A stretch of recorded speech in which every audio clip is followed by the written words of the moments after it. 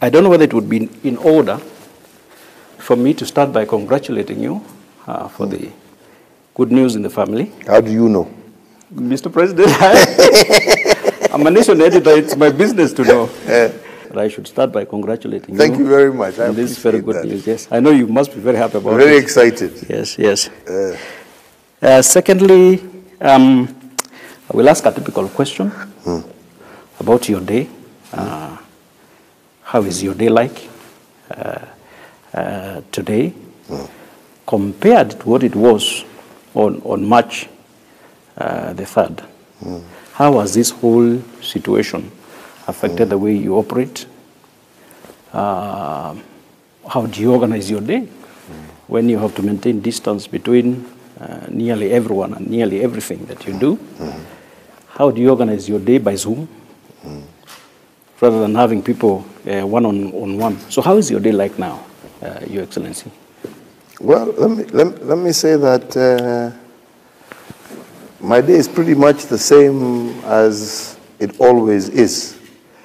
The only difference, exactly as you have said, is that whereas maybe previously you were having more face-to-face engagements with people, today, unfortunately, as a result of what is facing us and this virus that is abound all over the country and all over the world, you're doing exactly the same thing but using more or less technology. You know, we start every morning with our security briefings from our various agencies. You start with the police, the military, the intelligence teams. And you get your daily update, what has happened, what has gone on through the night, were there any incidences in the borders, were there any issues across the country. And those briefs continue, and as you discuss with them individually and sometimes collectively, agree on the kind of posture that you will take for that day.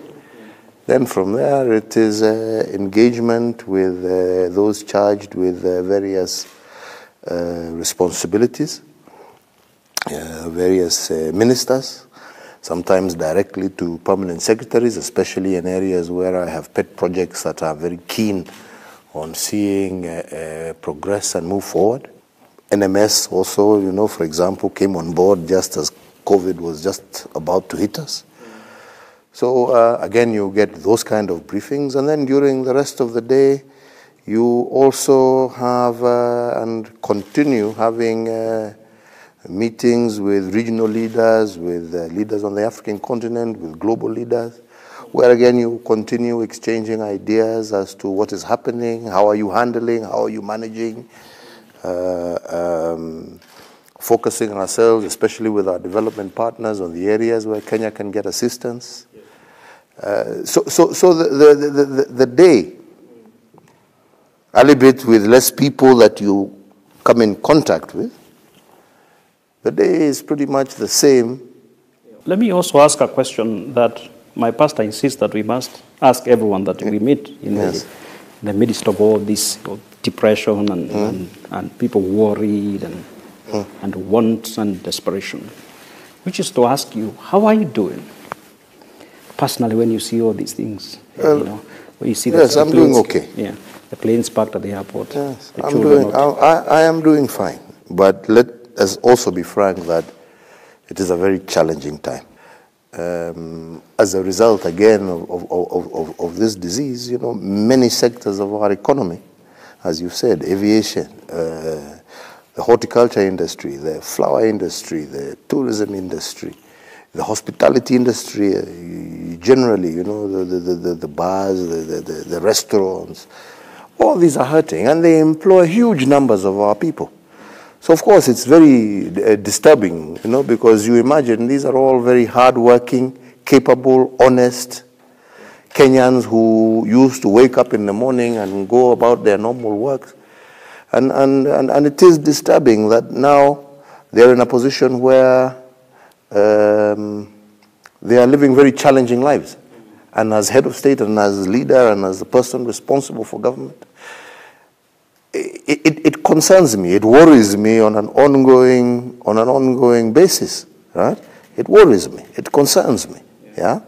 And you are constantly battling with that issue of, yes, we want life to go back as quickly as possible to normal, so that people can continue with their ordinary normal lives and the economy can rejig itself and get back to where it was, and these people can be back at work.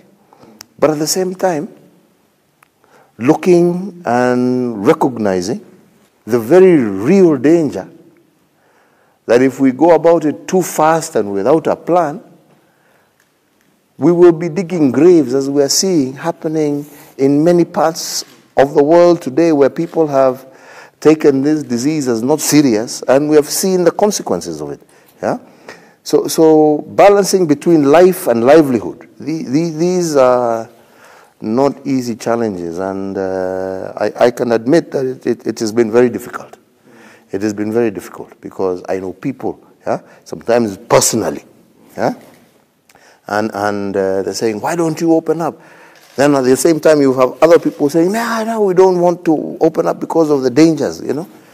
And trying to balance this is not an easy course, but we try, we manage. I am grateful for the many people who are also around me, who we talk with, who are advising, who are giving input. And at the end of the day, we just want to ensure, first and foremost, which is, as I have always said, the priority of any government, to protect life and property. So we must focus ourselves on our ability to protect life and property. And as much as the economy is also important, but that must come secondary to life, because, you know, there is no point of having an economy in and amongst people who don't have life.